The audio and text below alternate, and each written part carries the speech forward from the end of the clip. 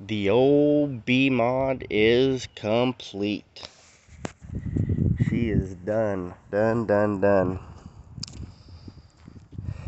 Let her outside today and let her soak up some sunlight. She was kind of dirty. We wiped her off a little bit.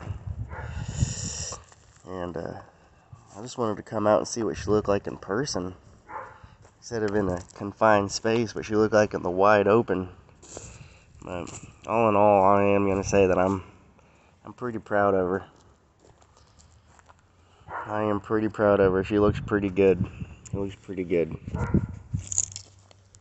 But we talked about possibly going to Humboldt Speedway and running with the Battle of the Bull Ring.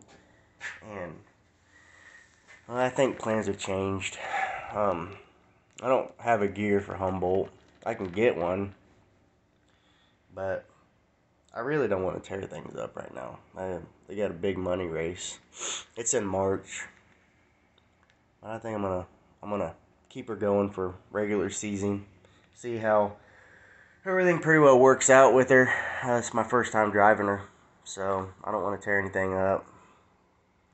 But kicking it in the shop, getting ready to shut the doors. I'm gonna push her back in here and shut the doors and hang out with the family. It was a nice day today. Pretty proud. She runs good. She sounds really good. Looking at the shocks and everything. I mean, of course, there's odds and ends you always got to do to it. I need to buy some more tires if I can find some tires. But all in all, I am pretty happy with her. And we got this old blue car we're trying to work on here too. Trying to get this thing going. Got a lot of work to do on it.